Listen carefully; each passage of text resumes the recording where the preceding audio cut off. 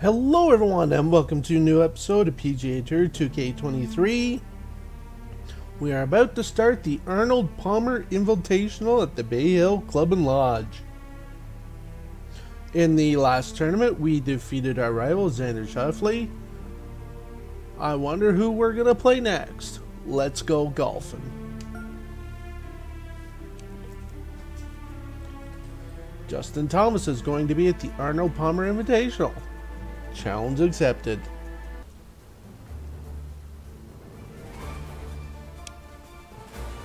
PGA Sports and the PGA Tour are delighted to bring you the season-long race for the FedEx Cup. Today's coverage of the Arnold PALMER Invitational is about to begin. Pleased you could join us for this first round action. I'm Luke Elvey alongside Rich Beam in the booth, and it's a hello to Henny Koyak down on the course following our featured group.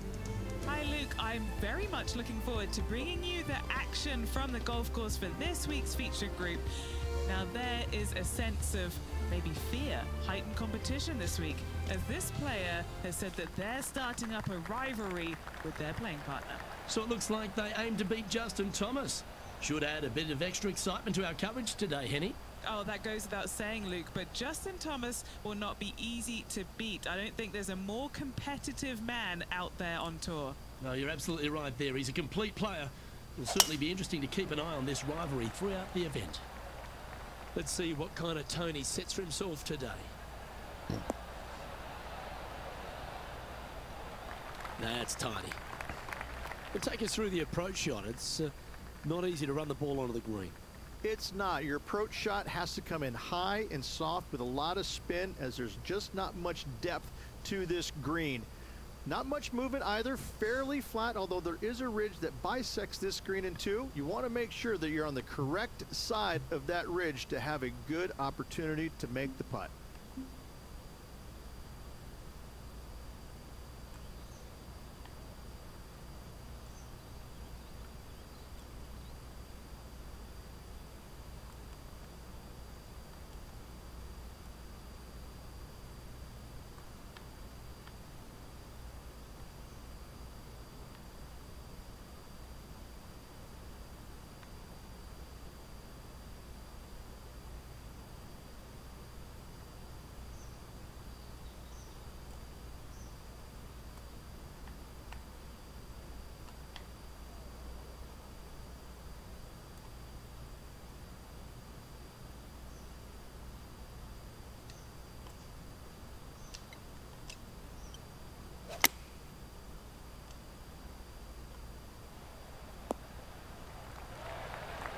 That's inside the house of opportunity.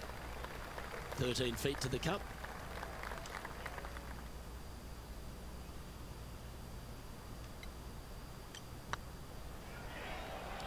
It's on a great line. That's inside the range. And that should secure the par on this one. And that's an opening hole par for this player. Nothing wrong with an opening par, just easing their way into this round. The second hole is a long par 3, old typical Redan style at 230 yards. Yes, the green runs from right to left and chases away from the player on the tee. You can hit it short right and have it bounce on to the flag sticks that are on the right. However, when they're in the back left, you don't want to come up short and left in a low area. That'll leave a very difficult up and down.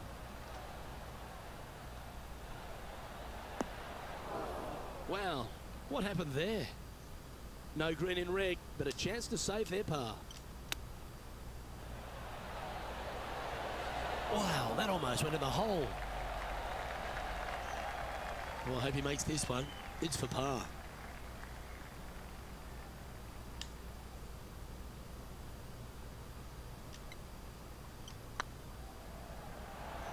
Oh, gee, that line was looking good, wasn't it? And that puddle drop. Well done. And this effort by Justin Thomas. He's currently ahead in this rivalry. Let's see what happens.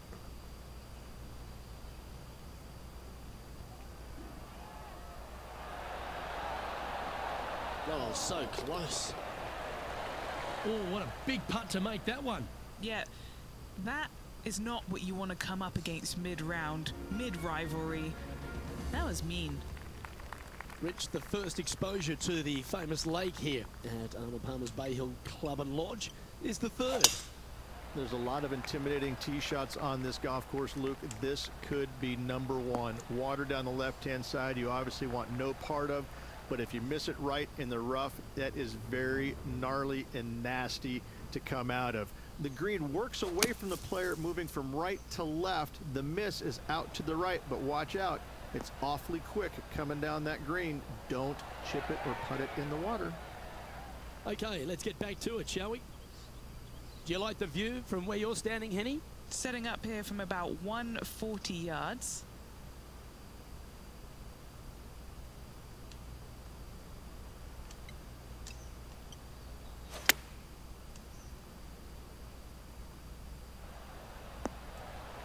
And this player seems to not be too intimidated having Justin Thomas in their group today. That was a fantastic shot into this green. Lining up the birdie putt here.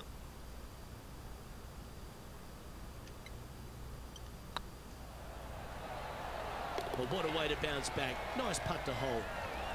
So after that hole, he's now up to even with the card. The first of the par fives, Rich, the fourth hole. Yes, Luke, you got out of bounds on the right-hand side that shouldn't come into play for the players, but those bunkers down the left-hand side certainly will. If you get a good tee shot away and you find the fairway, the second shot uphill to this par 5, you can reach, but still lots of trouble lurking around this green. Rich, I love being back at Bay Hill every time because you get to honour the absolute legend of our game, the king, Arnold Palmer. There's just an air of something extra special this week, isn't there? When you step on the property here at Bay Hill, you know you're in the presence of something special. Arnold Palmer's legacy was really built here, wasn't it?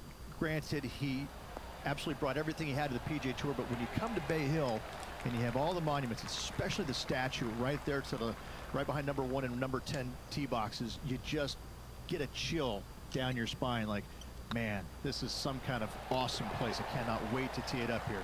And saying that, Mr. Palmer did not leave a golf course. That's very easy for these players. But listen, they come back here every year knowing that they need and they want to honor the gentleman who helped form the legacy of the PGA Tour. And that's why they're out here playing for all the money.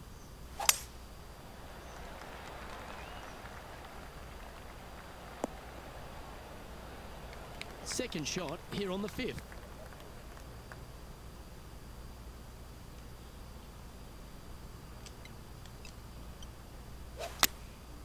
Opting for the 9-iron.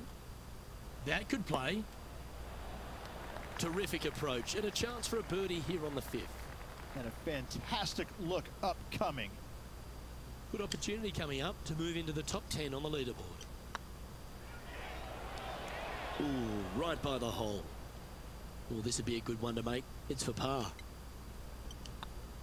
That was a top-level approach shot, but unfortunately they walk off the green with a par. Setting up here with a very long putt.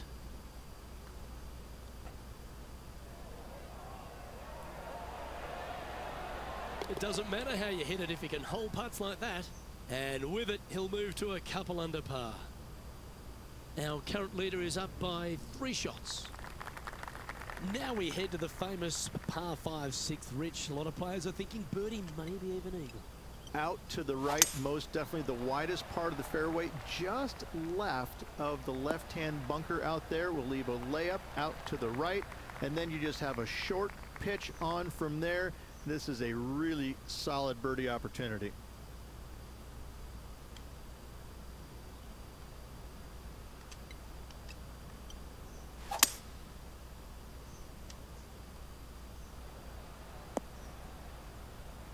And here we are with the 3rd shot.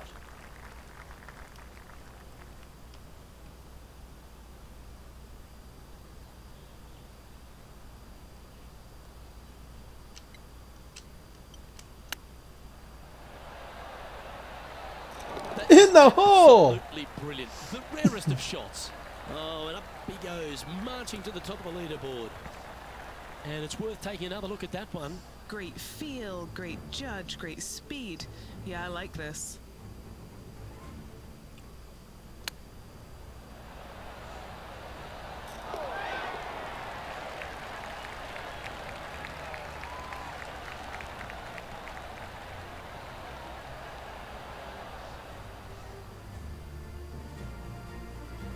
Now 5 strokes behind.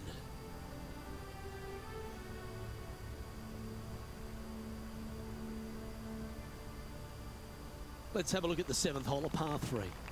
Finally, you have a green that pitches back towards you ever so slightly, Luke, but still coming into it with a good 6-5 iron from 195 yards. It's still a difficult task to get it close.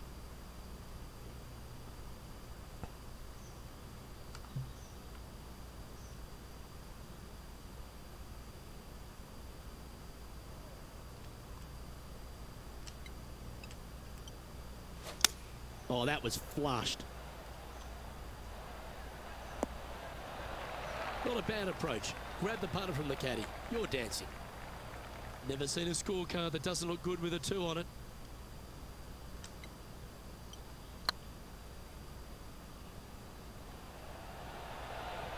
Oh, just missed. That's disappointing. Just a 4-footer remaining. This is what they have left for par.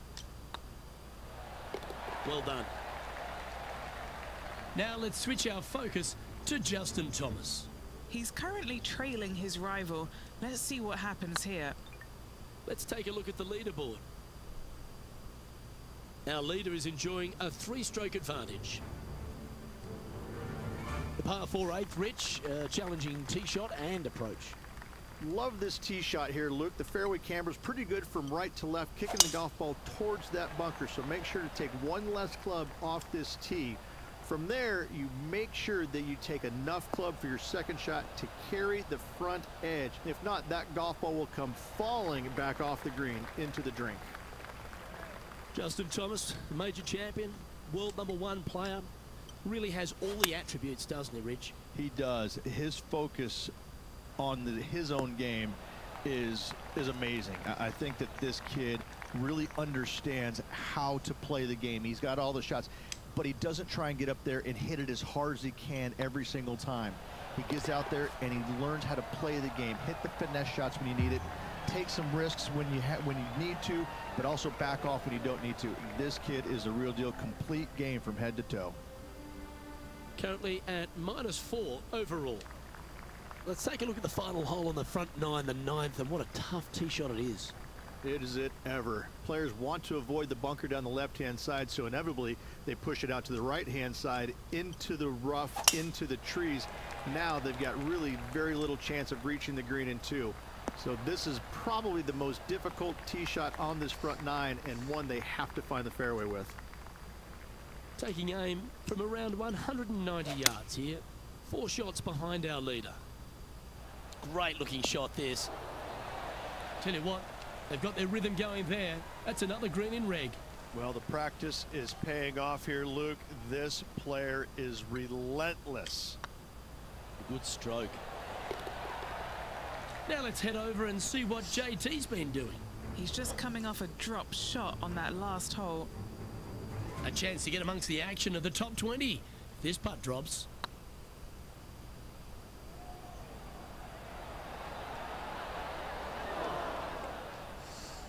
That'll sting a bit.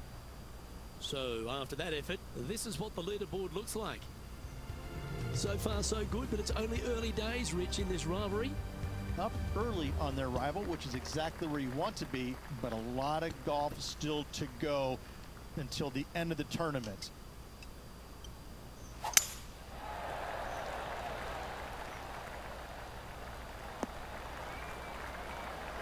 And what are we looking at here, Henny?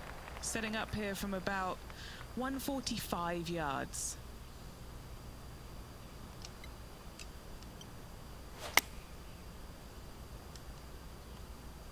This one looks to be on a pretty good line. That was special. Right on 4 feet. Should make this one. And racking up their 5th birdie of the day. And that will move into 6 under par. The par 4 11th resembles the par 4 3rd, doesn't it? The big lake on the left-hand side. It does. It just has a little more landing room here on the left-hand side, however. But if you lay back, be prepared to go in with a long iron. If you take the driver out and successful, you now turn this challenging hole into almost a birdie opportunity. That's a good-looking shot there. And this effort by Justin Thomas. Birdied their last hole. Getting ready to play their third. Oh, wouldn't that have been nice? And this putt is to move into a share for the lead.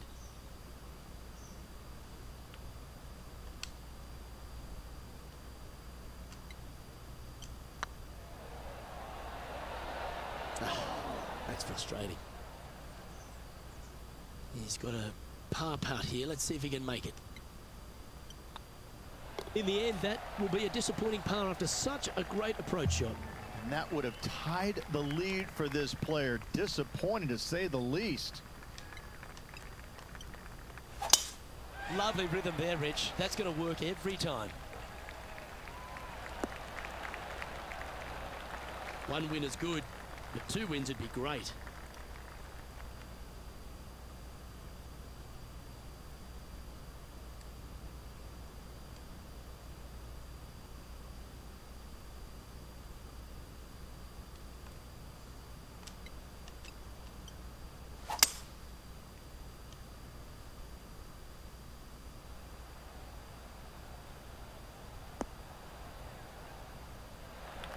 But this player's really going after it here, Rich. I'll tell you what a sensational play. This player stepped up their game, a bold play, hopefully a bold reward. Come on, don't be shy. In the hole! Oh, that's a sensational punch. What an eagle! What about the glimpse they just gave their rival? Come and catch me now.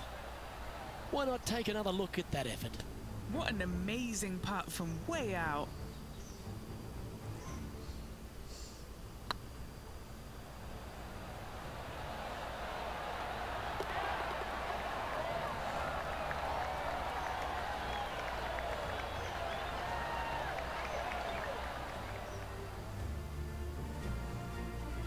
Yeah, that's some positive momentum now. Right to the top of the leaderboard they go.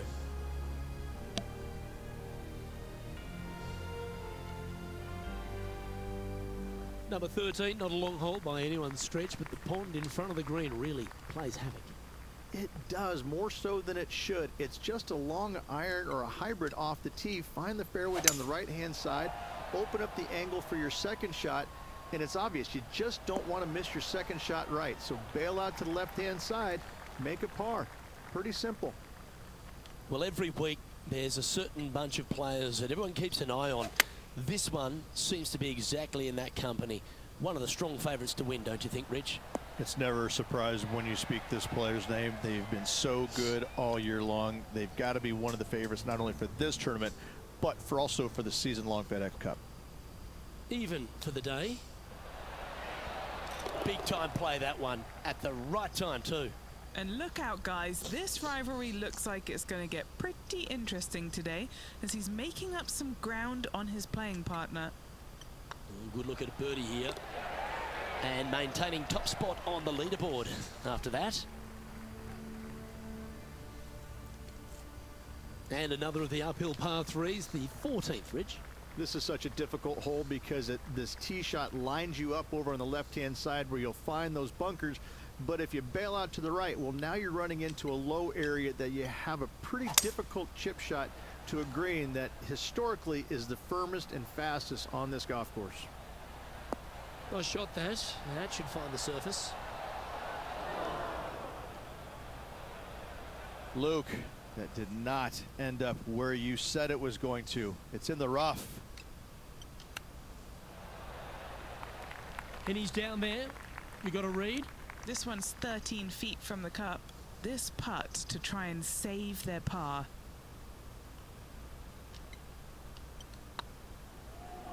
Looking good. Yeah, good job. Nice par. Now let's switch our focus to Justin Thomas. Now, who'd have thought we'd see this? He is behind his rival. Can he do the catching up that's necessary? And after that effort, this is how the leaderboard looks. Our leader is a couple of shots up at this stage. As we get into the closing stretch here at Bay Hill, the 15th, the par 4. Strong par 4, dog legs from left to right. Don't miss it out to the right in that bunker. Not only are you hitting your second shot out of the trap, but also you've got some magnolia trees to deal with. This is a very difficult fairway to find because that fairway does chase away from you just over that bunker. This is a very strong par 4.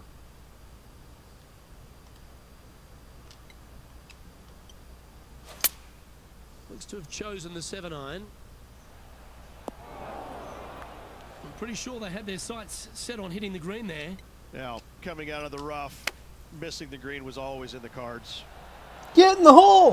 Almost Oh. went in. Just a 4-footer remaining. Don't want to miss it. Could be costly. This is important. Big par putt here. That will work. Leading by a couple after that hole. Well, one of the great parts of the finish here of Bay Hills Club and Lodge, Rich, is the fluctuations in scoring, and it all starts here at the par 5-16. Luke, you got to take advantage of this par 5. It's just over 500 yards. Find the fairway. Don't flirt with either of those bunkers out there. Second shot should be with a middle to long iron to a green that's surrounded by water on the left and bunkers on the right. But still, it's a great opportunity to make 4 or better.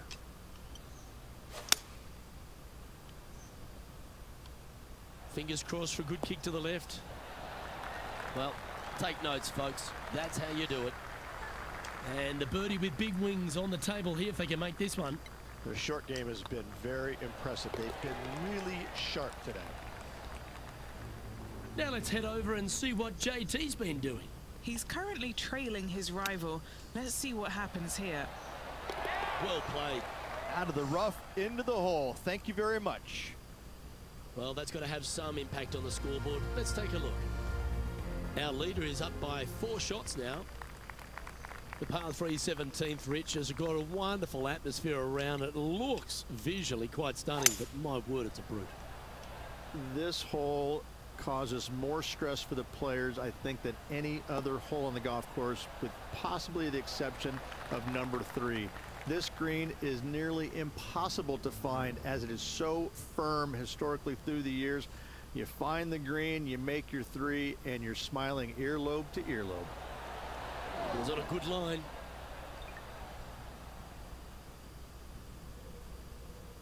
What are we looking at for this putt, Henny? He's got to be careful this doesn't get away from him here. This is downhill.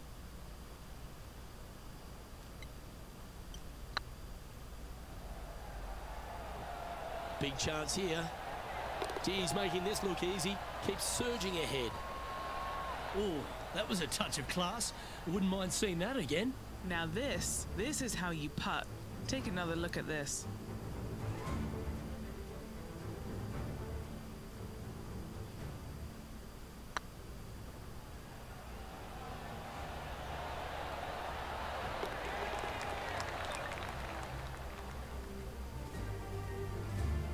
So no change on the leaderboard for this player after that hole. Rich, as we head to the finishing hole here at Bay Hill, a famous finishing hole, so much drama over the years, predominantly by the great Tiger Woods. But most of the drama starts off the tee. It does. This is actually a semi-blind tee shot. There's a mound down the right-hand side of the fairway where you can't see the golf balls land, so players won't know whether they found the fairway or missed it right or even out on the left-hand side. Most iconic moments in all of golf, in my mind's eye, Robert Gomez holding his second shot here back in 1990 to claim the title.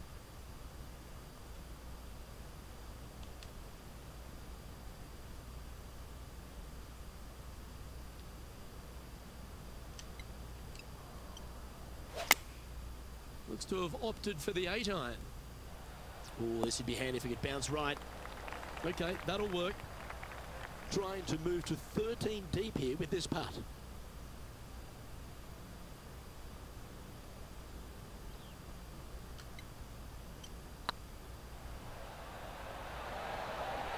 Ouch, that hurts. And this one is for his par. And another round safely in the books. So there you have it, in the house, in top spot after the opening round. Everyone likes to get off to a fast start, and they certainly have. Not bad whatsoever, but still just the opening day. Lots of golf left to play. However, it does give you a little boost in confidence going forward, knowing that right now you're at the top of your form, your game is good, and you're in a good space. Well, another great day of action here at 2K Sports. On behalf of Rich Beam, the entire hard-working folks and team here, I'm Luke Elvey. We look forward to your company next time. Wow, oh wow, what a perfect round. You couldn't ask for a better opening round than that. We're minus 12 on the day, good enough for first place. Joseph Bramlett is minus 7 in second place. And we also lead Tiger Woods and Lucas Glover, who are tied for third place at minus 5. Our rival Justin Thomas, he is all the way back in 34th place with a +1.